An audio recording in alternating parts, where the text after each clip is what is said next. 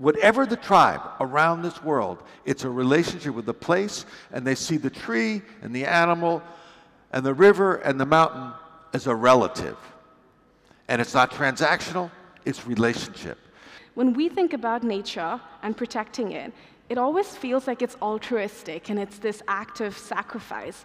But what Indigenous communities, the people that I've become friends with on my shoots, what they've taught me is that it is probably the most self-serving thing we can do as humanity. You know, we've had the agricultural revolution and the industrial revolution, and people are now talking about an energy revolution in the form of solar that's going to be abundant. There's over 100 times more solar electricity available potentially than the energy that the human race uses at the moment.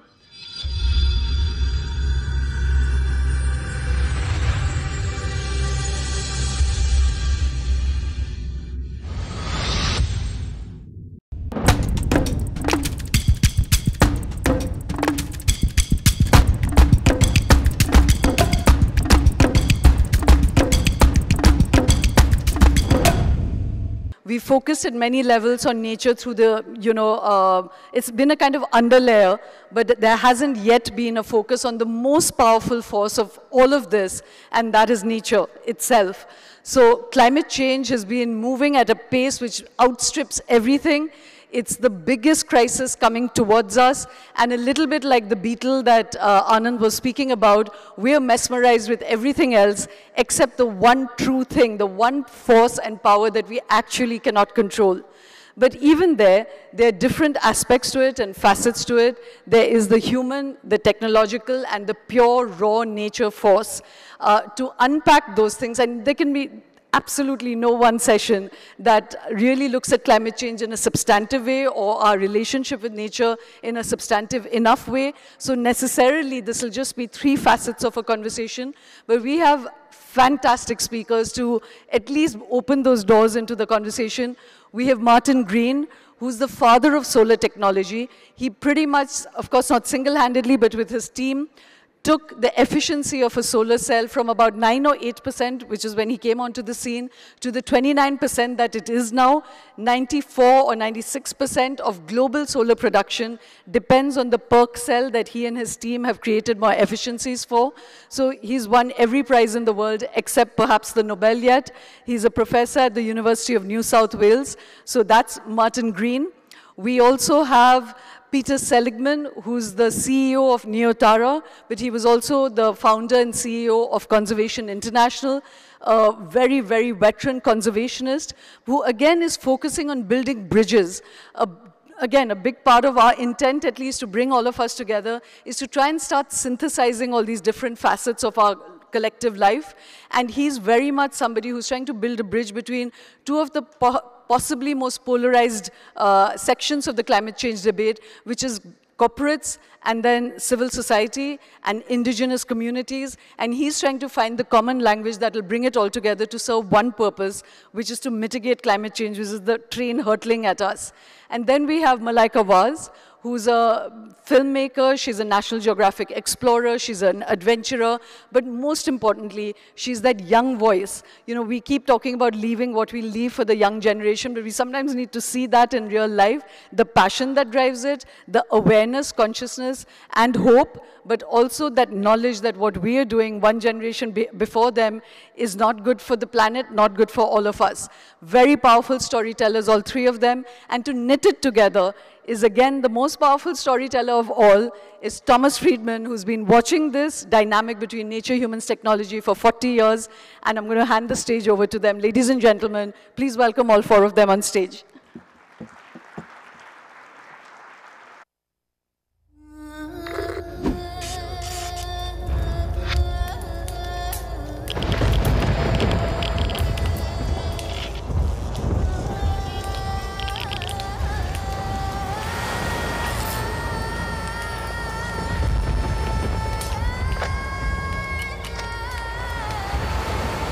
Wildfires raging in Chile have claimed at least 46 lives. Officials say the death toll is expected to rise as fire crews comb through burned out homes and the flames still spreading.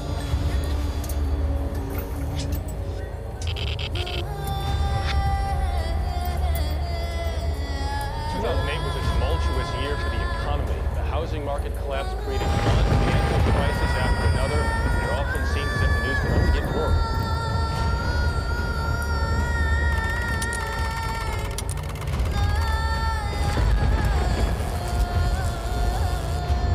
It is unequivocal that human activities are responsible for climate change. That's the finding of a new study by the UN's Intergovernmental Panel.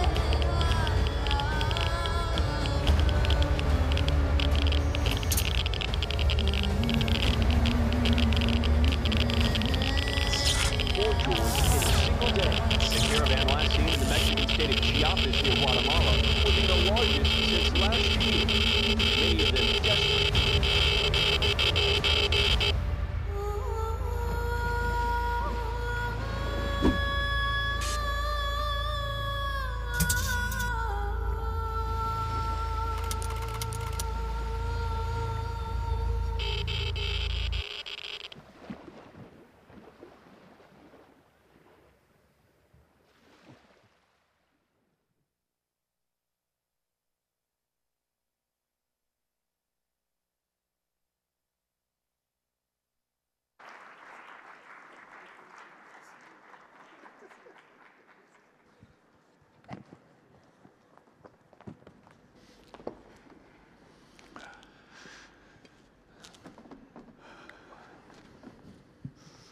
Well, welcome.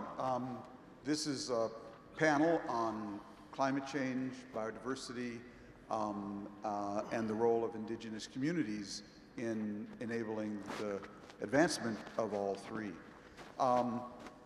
We've got a terrific panel here. Martin Green, who is really the premier pioneer of solar energy cells with his team in Australia. Malaika Vaz, who's a award-winning Nat Geo and other documentary filmmaker, telling the story of both biodiversity and indigenous people, and Peter Seligmann, who is the founder of Conservation International, and since then the founder of Tero. And we're going to look at this problem from all these different angles of both the solution, the plant and animal biodiversity challenges, and the challenges to human communities. And so, Peter, I want to start with you. You founded Conservation International, which is a great biodiversity preserving organization, but you went off 3 or 4 years ago and founded a new organization called Tero. Tell us why you founded that group and what is the core of your mission right now? Great, thank you so much, Tom, and it's a real honor to be here. You know, I started Conservation International a long, long time ago, over, well, let's see, in 1987. And the idea then was, I was obsessed with how do you protect territory around the world that was important for biological diversity, and eventually realized that the communities really had to be the beneficiaries of conservation if conservation was going to really take hold. And so for years focused on that intersection between communities and the protection of nature with wonderful success, but at a scale that, despite the 1.5 billion hectares of territory that were protected, was just a fragment of what really was required. And so in 2017, when I decided to step down as the CEO, I asked a group of scientists that were working with me at Conservation International, I asked them, where on the planet Earth do we have that intersection of really important biodiversity and essential territories for absorbing and containing carbon, as sequestering carbon on the planet Earth? And they drew maps, and I asked them afterwards, when I looked at these maps that really circumnavigated the entire planet, I said, well, who owns these territories? And they came back and they said to me that 1/3 of the Earth was under the guardianship of indigenous peoples, about 1/3 of the above ground carbon was on their territory, about 40% of the biological diversity, and most of the places where there was this intersection between climate and biodiversity were under territories, controlled by territories of indigenous peoples. And then I asked the question, who is supporting them? And the answer was very, very few peoples, no major organizations, and the organizations that were supporting them were not guided and controlled by indigenous peoples. And so we decided to create a new organization, Tero, and it means Our Earth. And we decided to build an organization where at least half, and actually we have 12 board members, 7 are indigenous. The chair is indigenous. He's Maori. He's one of the 5 Supreme Court justices in New Zealand. The vice chair is the Mosquito woman from Nicaragua, a really strong, powerful person. There are Warawani, which are Amazonian leaders. There are Cherokee leaders. And this group of people actually brings to the challenge of conservation a very, very different perspective. And the perspective they bring that is so important to underscore and to highlight is that indigenous peoples are taking care of territory not because they are commodifying it and they see an economic value, but because of a relationship that they see, whatever the tribe around this world, it's a relationship with the place, and they see the tree and the animal and the river and the mountain as a relative. And it's not transactional, it's relationship. And so we decided it was time to actually see whether we could get the traditional approach of conservation, which was fortresses, sideline that, and instead elevate a different relationship, one that goes beyond commodity, one that is built upon a value system. And that was why we created it. And Tom, in the 7 years since we launched it, we now have partnerships with about 300 different indigenous tribes from around the world, across the Pacific, the Inuit, the Northern Territories, Africa, all across the Northern Amazon, whose territories exceed, just in this short time, about 400 million acres.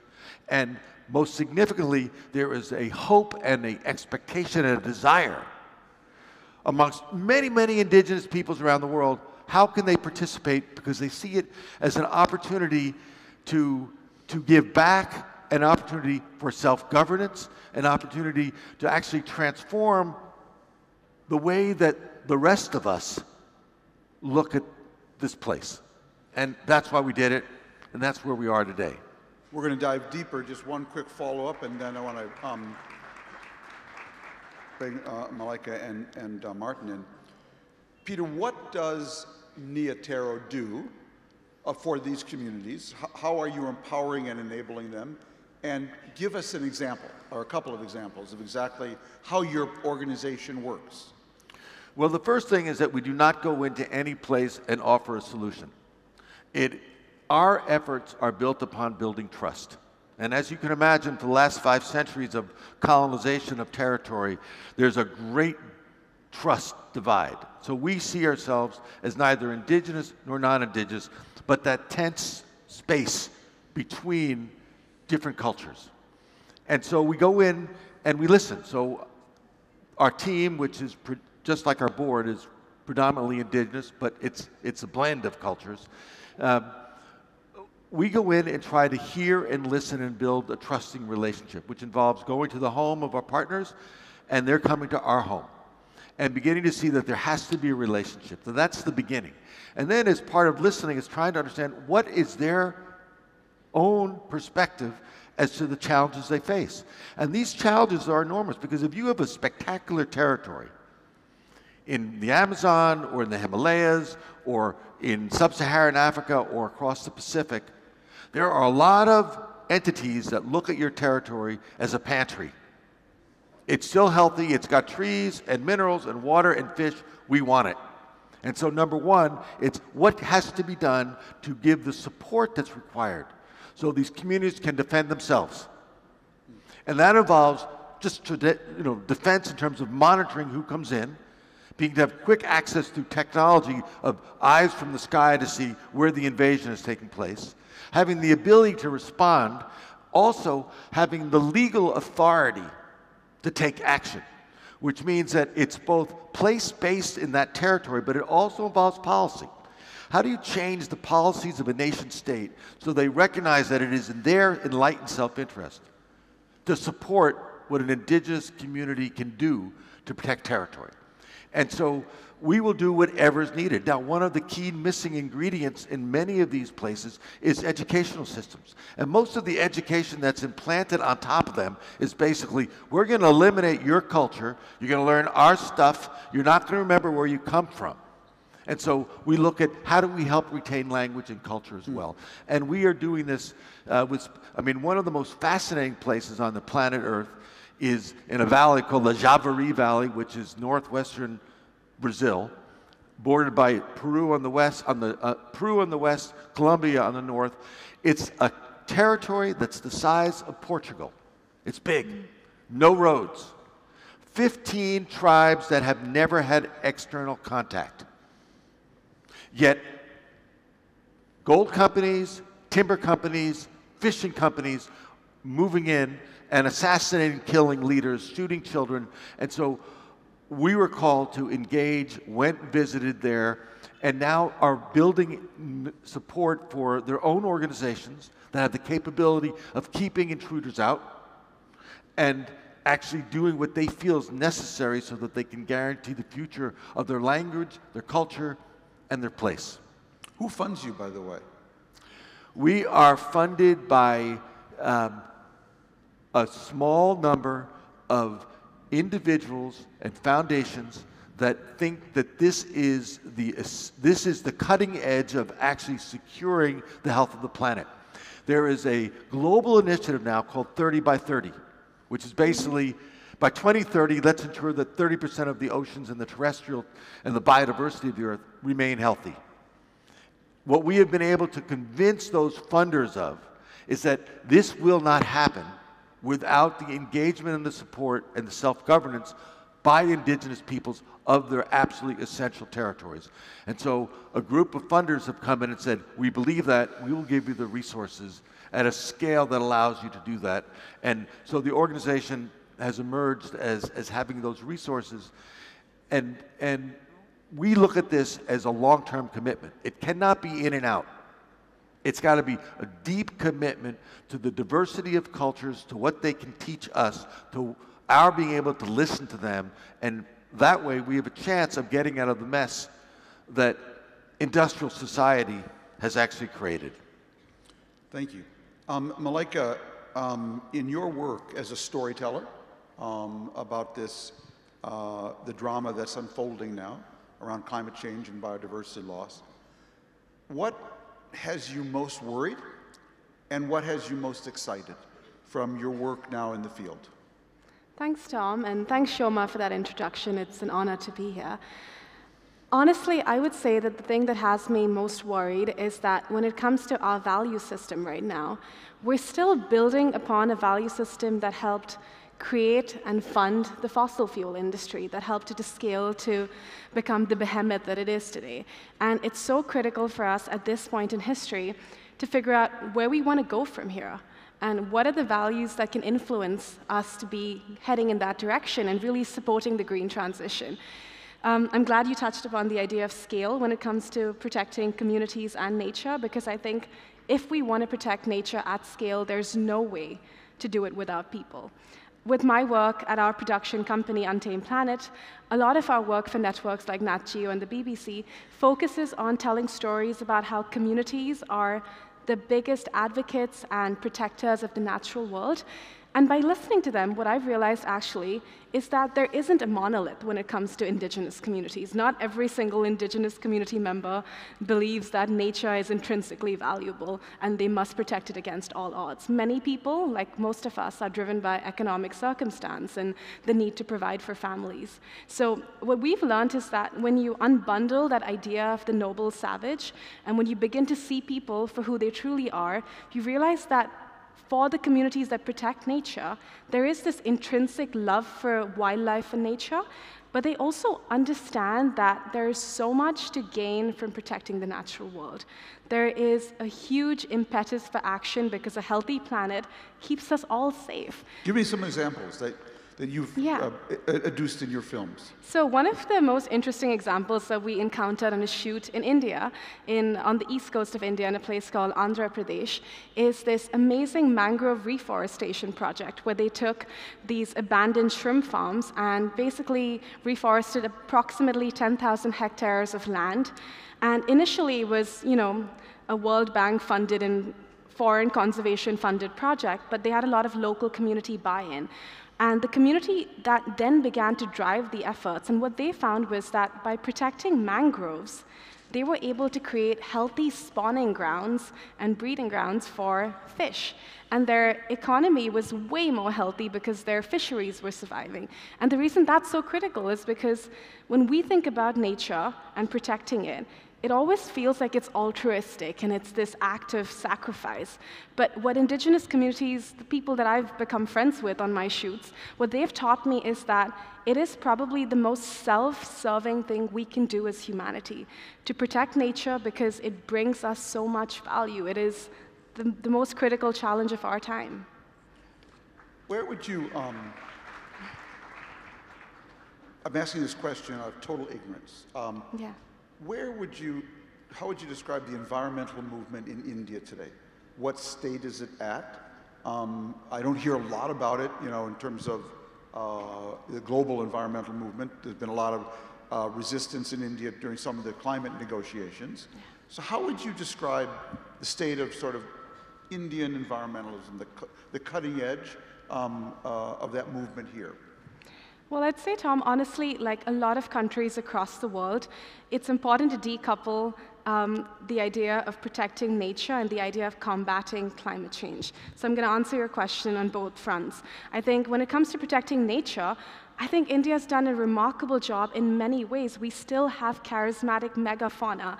I live in New York now, and whenever I'm home on shoot in India, I'm constantly in awe of how we've been able to protect elephants and tigers in a way that the United States hasn't been able to in many ways. So I think on the front of nature and wildlife, we've done a great job. There's still a lot of work to do, and I think one of the biggest challenges is we have these massive aspirations, and we have a lot of people and not enough land very often. So I think that development conservation struggle is still being figured out, and there's a lot more work. But I think India also has a lot to celebrate, for sure. And then on the climate front, I personally think that we need to step up our game. India is probably one of the most important players when it comes to mitigating climate change and adapting to climate change today. So we need to be making sure that when it comes to these international conventions, I was at COP recently, and I think India could have done a lot more to financially commit, intellectually commit to the battle. But equally, besides international conventions, I think domestically, working with national and state entities to make sure that we have enforcement of international conventions and national ideas is critical, because very often we come back from these incredible summits with energy and with a sense of hope. But when it comes to actually brass tacks and getting stuff done, it's critical to make sure that we have that cross-sectoral approach and we have departments talking to each other. We need to have, our finance guys talking to our wildlife guys, because without that, it's not going to go anywhere. Great. Martin, you are one of the least known, most important people in the world of climate change. And so it's a pleasure to be here with you and introduce you and your work to this audience. Your team at the University of New South Wales in Australia held a record for 30 years? 30 years, yes. 30, how many people have held the record for anything for 30 years, okay? Would you share with us here, what was that record, how was it broken, and why was that good news? Okay, well, most of our electricity historically has been generated from fossil fuels, and in fact, it's still one of the biggest contributors to the carbon dioxide emissions into the atmosphere is burning of fossil fuels to generate electricity. And I guess starting from the early 70s, there was an interest in finding alternatives to that. And solar was initially developed for use on spacecraft. So you know, the fourth satellite to go up in the 1950s, had some solar cells on it, and they worked really well. And the industry was developed supplying cells for these spacecrafts. But with the interest in getting away from fossil fuels as a source of energy, there was programs launched internationally to try and develop solar technology so that it'd be cheap enough to use terrestrially. And that's where we came in. We are working on improving the performance of the cells. So from 1983 up to 2014, that's the 30 years, we held the record for the performance of the silicon cells, improved the performance of the cells by over 50% in relative terms. And the technologies we developed along the way are now the technologies that are used in production. So 90% of the cells use technology that was originally developed in our very small lab, originally at the University of New South Wales in Sydney. What's your background, and how did you get into this? Well, I was trained in electrical engineering, so I originally became interested in microelectronics in the late 60s. That was a very exciting field, and there was a lot of developments. People were starting to put multiple transistors onto a chip and so on. So it was a very exciting area for a young person like myself to get involved with. So that was my initial interest. And then as I grew older, I missed a lot of the impact that microelectronics has subsequently had, like the internet, AI, all these things that we've talked about during the earlier sessions in this conference. I missed all that, and I thought, oh, well, you know, you're going to use microelectronics to make better TV sets and things, and you know, is that really something that I want to be working on for the rest of my career? So then it was coincided with this growth in interest in developing new sources of energy terrestrially, and I knew that my expertise in microelectronics could be applied to this field. So I switched quite deliberately to trying to develop solar cells, and didn't quite realize the impact that our work would have, but very pleased that it has made a massive impact. Not only through the technology that we developed for the cells, but during the 80s, we had many, over 80s and 90s, we had many visitors from overseas studying in our laboratories, because we held the record for efficiency, so everyone sort of visited to learn what they could. But many of my PhD students are from overseas, many from China. And at the turn of the century, some of the more adventurous decided that they wanted to set up manufacturing in China, which prior to that had no commercial manufacturing and was devoid of all the infrastructure. But that initiative is really what has turned the whole technology on its head. And because it's driven it down the cost volume curve. It's driven down the cost really dramatically, you know, so much so that the International Energy Agency has now declared that solar provides now the cheapest source of electricity in history. And it's the cheapest source in most countries of the world. And the good news is it's only going to get cheaper. So some people are now talking about a third major historical revolution. You know, we've had the agricultural revolution and the industrial revolution, and people are now talking about an energy revolution in the form of solar that's going to be abundant. There's over 100 times more solar electricity available potentially than the energy that the human race uses at the moment. And it's got this potential to be incredibly cheap, already the cheapest source of electricity in history, according to the International Energy Agency, but the cost is still going down quite quickly. So you are the human embodiment of a rule I have, which is that when it comes to clean energy, if it isn't boring, it isn't green, okay? And what I always say about that is that everyone wants to be Al Gore and win an Oscar and a Nobel and have, you know, people stop you on the street, and I'd like to be Al Gore. But a lot of the actually critically important work happens in really boring ways, done by people who really know stuff. And it's something I've always admired. You know, people, in my book, Hot, Flat, and Crowded, I profiled a guy who actually figured out a way to have the amount of energy use in every Coke machine, the dispensing machine. And to do that, though, you first of all have to understand how a Coke machine works, the engineering of that, and how it interfaces with a public utility. And there is nothing more boring on God's green earth than a public electricity utility. And so I admire people who get into that, you know, get into the really boring engineering stuff. So how did you make this breakthrough, this lab in New South Wales, up against the world? Talk a little bit about what was the breakthrough and who broke the record. Was it you who broke your old record or somebody else? Yeah, well, firstly, I wouldn't describe my career in solar as being boring. It's really been very exciting. Good.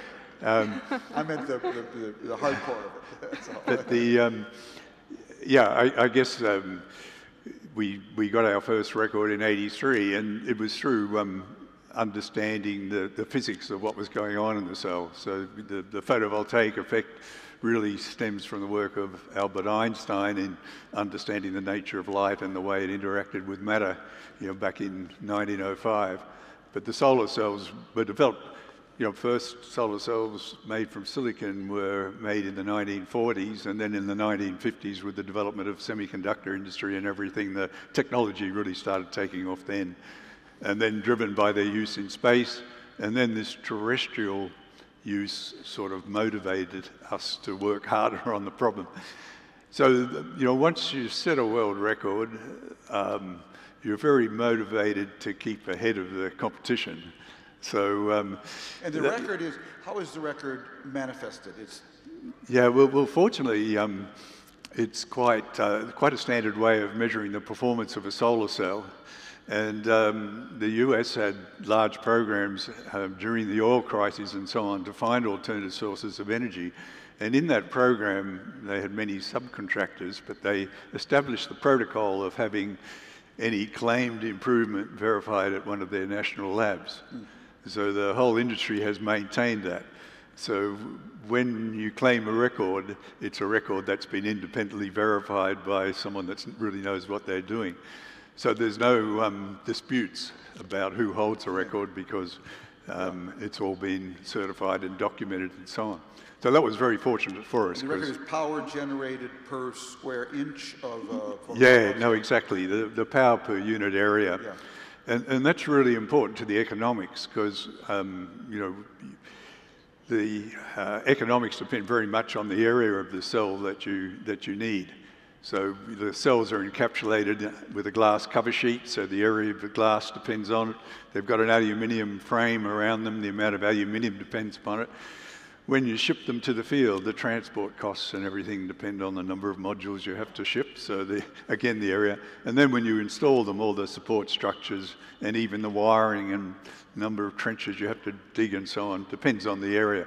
So this efficiency has proved to be a really important parameter, and all the manufacturers are pushing, you know, as we speak, to squeeze this extra bit of performance out of their commercial product because it has enormous economic payback to them.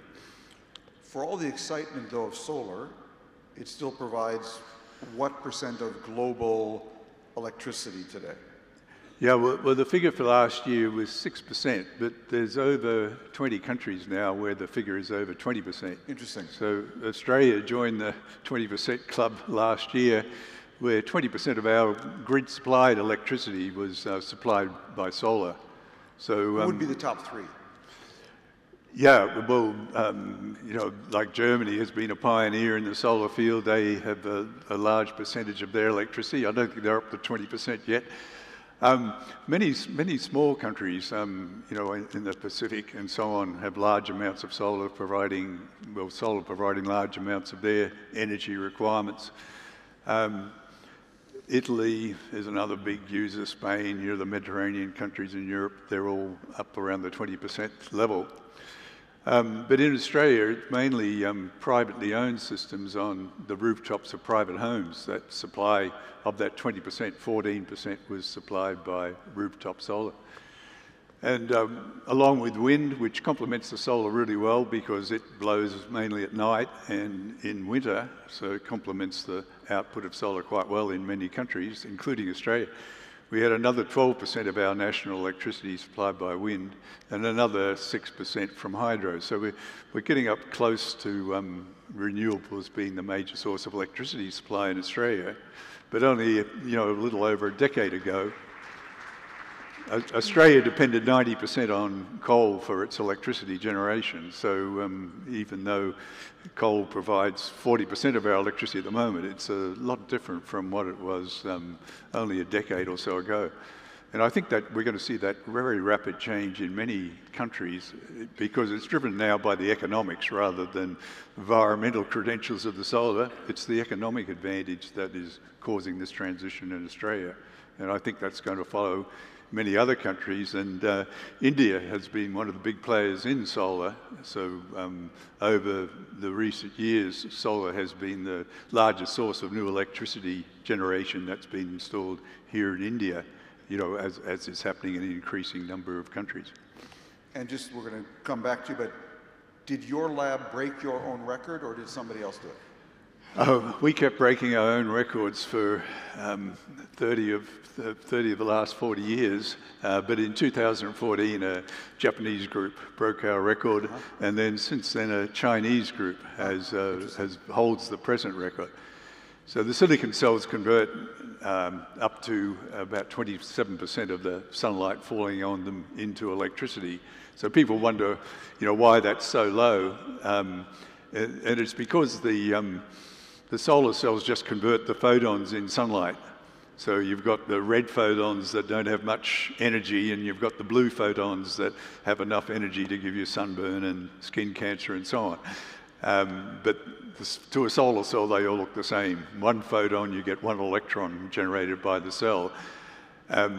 So you're limited to efficiency of about 29% with a silicon cell, but if you stack cells of different material on top of the cell, a material that, say, can convert blue photons efficiently but not the red ones, you can increase the overall efficiency. So even though you're limited to 29% with the silicon cell, you can get, in principle, well over 40% by stacking cells. And that's the problem that we're working on in our lab at the moment. Terrific. Peter, one of the things I've always felt is when I was growing up in Minnesota, the word later had a very different meaning. What? When I was growing up in Minnesota and thinking about biodiversity, I could do something now to help work on the environment, or I could do it later. But I think what is really defining about this moment is later is officially over. Later will now be too late. And one of the things that I've always admired about your work at CI and Tero is that you've understood that the problem of both biodiversity and clean energy is a scale problem. If you don't have scale, you have a hobby. I like hobbies. I used to build model airplanes. I wouldn't try to save the climate as a hobby. And one of the ways that you have gotten scale is by partnering with business, that there's only one thing as big as Mother Nature, and that is Father Profit. And by leveraging Father Profit to your mission, have really delivered scale. So I want you to talk about one example that I think had a huge impact on Conservation International and now, and that's a company called Walmart. Tell me the story of your interaction with Walmart, because we have a lot of business people here. I think you'd be very interested. Great. We think about innovation, and then we think about demonstration. But if we're going to deal with the massive challenges that we've created in terms of biodiversity and climate, we need to think about acceleration and scale. And non-governmental organizations don't have that on their own. And so I spent a lot of time making lists of which are the entities that can be global agents of change, where they actually have the standing and the reach and the penetration that if they were to embrace these ideas and this awareness, it would have a massive impact. One day I received a phone call, this was in around 2005, from a man by the name of Rob Walton. And Rob was the chairman of the board of Walmart, the son of the founder, Sam Walton, and someone from the World Bank, a friend of mine who was the president of the World Bank, a fellow named Jim Wolfenson, had said, if you want to get involved in environment, you should talk to Peter. So Rob called, and he basically said, an issue that is of concern to all of our family members who love the outdoors is environment. We all, and that's the glue that will keep our family together, because we're a little distorted. We have this massive wealth, but I want to retain a core value, a relationship with my children, my nieces, my nephews, et cetera, et cetera.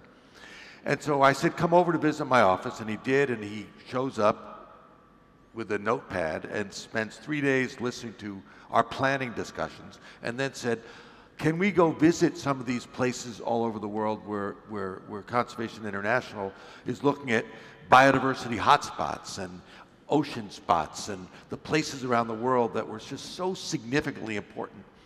And so we started going to places, and we went to Suriname, we went to South America, we went to Africa, we went all over the world together.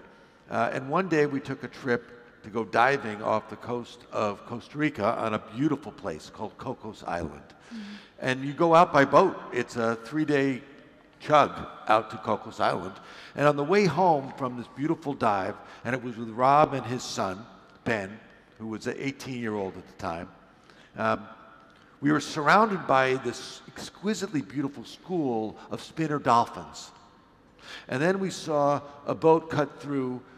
It was a Taiwanese fishing vessel that was filled to the top with shark fins. And I said to Rob, if you want to change the world, it's going to take more than your family. You have to transform Walmart. And his response, which is natural, was, well, we're just one shareholder. His son, Ben, said, that's bullshit, Dad. We're the largest shareholder. We can have a voice. And so we got back to the United States, and Rob immediately set up a meeting with the CEO of Walmart, a man by the name of Lee Scott. And we went in to see Lee, and I brought a pound of salmon with me. And I said to him, Lee Scott, Walmart sells more salmon than any company on the planet Earth. The dye of this salmon, the pink of this salmon, is an artificial dye. And the coast of Chile is an ecological wasteland because it's farmed salmon. And this is where it gets really important. And this is where I think all of us need to kind of tune in. Lee Scott's response was, I had my first granddaughter last week. I don't want to do that. And so we called a meeting of all of his buyers. And his buyers were young people. It was the next generation. And he said, look, I want to focus on doing something in the environment. I don't want to do it all across the company. I want to pick a couple of parts of our business to think about it. And a young man stood up and he said, Lee, are you telling us that we can come out of the closet about being environmentalists? And he said, yes. Which one of you wants to start? And they all stood up. And what happened was an infectious moment in Walmart. It was an effort that was greeted with extraordinary enthusiasm by the young people that were employees. And it was basically an effort to think, what could they do to change the way they purchased? And my hope was every single supplier to Walmart would have to go through a new filter. And it was a filter of sustainability. And the young people at Walmart wanted the same thing. The end result was they saved hundreds of millions of dollars every year by saying to all their suppliers, we will not accept your goods unless they're in recycled material. That meant they saved $300 million a year in taking stuff to the garbage dump. They said to their suppliers of fish, you need to harvest fish in a sustainable way, both in the way you catch the fish, but we need to make certain that the communities that are catching the fish get a fair payback. And it basically became, an effort that infected the entire organization, but more than infecting the organization, it infected all of their suppliers, from the soft drinks to the computers. Everybody got involved in it. And it spread, so that now Walmart, which is not a perfect company, now Walmart is actually, the CEO is the young man that raised his hand, Doug McMillan. And all the suppliers have come together in a competition to see who can reduce their solar footprint, their carbon footprint, the greatest. It's called Project Gigaton. And I think that that's what we need to be thinking about, and that's something that everybody here needs to understand. There is absolutely no rule written in stone about how corporations engage that says we do not care about the environment. It's something that our consumers are interested in, it's something our employees are interested in, and it's something that secures, as you said, it secures a supply chain forever. And we've seen that happen. It's across the board with companies competing to see who can do a better job. Now, not all of them are there, and I think that there is, there is both an internal drive that's required, and there has to be a regulatory incentive as well. We need to marry policy with this. And so, that's where we are. That's what we have to be working on. And I'll just wrap it up by saying that there's too much at stake not to do this. There is too much at stake in terms of radical shifts in climate, radical shifts in drought, radical shifts in floods, heat waves, damage, immigration, impact on societies. We need to embrace this. Later is officially too late. You bet. Peter, if people here in the audience want to be involved with Tero, will you be around? For sure. Yeah, terrific. For sure.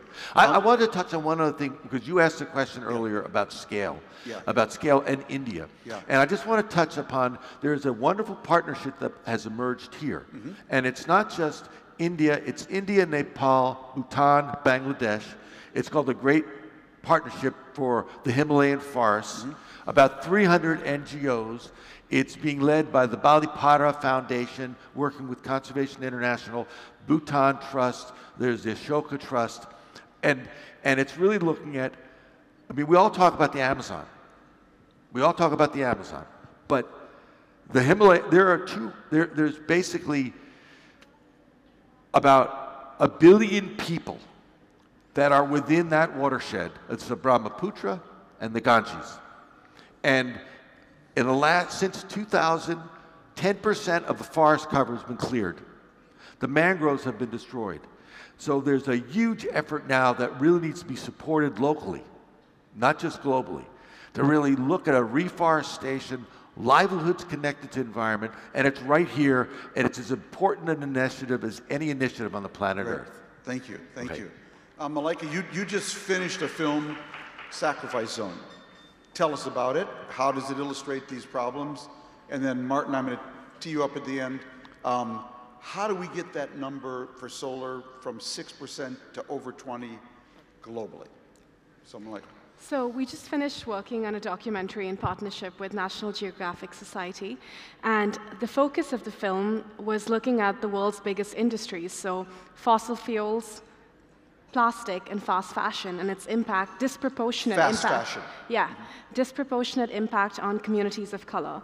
And for me personally as well, I think it was definitely a big shift, because when I started my career, the stories that I, gravitated towards were stories about wildlife trafficking. It was the stories of the small guys. It was, wildlife traffickers in China and poachers in India and people who were truly not at the very top of the supply chain at all, but were making a little bit of money from the destruction of the natural world.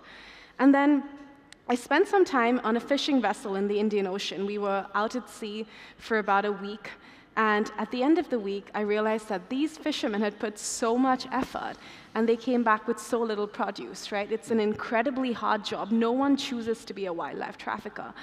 And I think that moment really was, for me, a turning point to start looking at the bigger forces shaping our planet. And this film, Sacrifice Zone, was a deep dive into seeing how big industry really has to be accountable. Even the idea of the carbon footprint, it was invented by one of the biggest oil and gas producers, BP. And it's made us all feel guilty for the longest time checking, what our carbon carbon footprints are personally, checking about whether or not that plastic toothbrush we use has an impact on the planet. But it's critical at this point to really make sure that the onus of accountability is on corporations, and equally for people in the environmental movement to not antagonize that sector, to know that we cannot have perfect allies. We can have a couple of perfect allies, but we can have many, many, many more imperfect allies who are trying their 100% to change the way we protect our planet. And there will be, aspects of their businesses that will take longer to make sustainable because it's a long game. But there are aspects that we can truly double down on right now and expand in terms of urgency.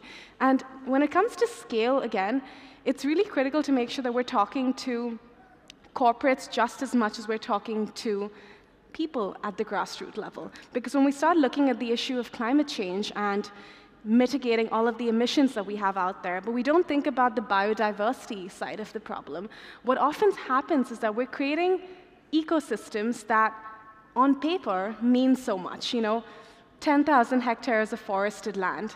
But if that is not a primary growth forest, if that cannot sustain wildlife, if it cannot look after the needs of communities who live alongside it, what does that mean? And if you look at right now, just a simple statistic of animal biomass on our planet, about 62% is livestock. The rest, 35% roughly, is humans. And then only about 4 or 5%, and the numbers keep changing, but about 4 or 5% is wild animals and biodiversity. So we're not really fighting for a lot. There's not that much left out there. And when you realize that it's really this little pocket that we have of biodiversity, we have to protect it right now. And we have to make sure that we're protecting it in a way that is tackling the triple planetary crisis of climate change, pollution, and biodiversity loss. Thank you. Martin, you are the solution to the problems they've described in many ways. How do we get from that 6% to 20% everywhere and 20% to 40%? What will it take by way of innovation? And why should I be excited that we've just gone from PERC to TOPCon? Yeah, so the industry is in fact growing very quickly. So the amount of solar being installed sort of roughly has doubled every 3 years. But last year was from 2022 to 2023 was a really big year, the best year for over a decade, but the amount installed went up 66%, which is just a massive increase. So, I think as the more widespread understanding of how cheap solar has become, as that information becomes more widely taken up, we're going to see a sort of natural, strong growth in the industry. Many countries have committed to be net carbon zero by various dates, but I think what would accelerate that transition to a zero carbon future would be actual programs, documented programs for timetables for when those changes required to reach net zero, a timetable and a transition plan for reaching that rather than just specifying of a date. So I think that's what really would accelerate the uptake of solar. Although it's happening very rapidly, the industry has shown it's got the potential to grow very rapidly and has grown rapidly over the last several decades, but it can supply a lot more than the demand at the moment. And just quickly to wrap us up, why should I be excited that we're going from PERC to TOP-CON? Yeah, they're both technologies that were developed in our lab, but they're battling for market share at the moment. Like PERC had about 90% of the market in 2022, but TOPCon is starting to challenge it. But as I mentioned before, the efficiency, the amount of power that you get out of a given area has enormous leverage in all the costs associated with using solar and the cost of electricity that you generate from them. So the industry is continually pushing to higher and higher performance. So with the silicon cells, they're approaching a limit that I briefly mentioned of 29% efficiency, but there's still this approach of stacking cells of different material that I think will take the industry eventually up to 40% once the research problems involved in doing that have been solved. So efficiency is important, so that's why there's a continual battle between these technologies to make sure that the industry is extracting the full potential possible from the technology that's available. And TopCon's the new... TopCon's the new king of the market at the moment. So it's had about 10% market share last year, but it'll probably be 20 or 30% this year, and then following year it'll dominate the market. I think that means we're over. Thank you so much. Terrific panel. Thank you all. Thank you. Thank you, Tom.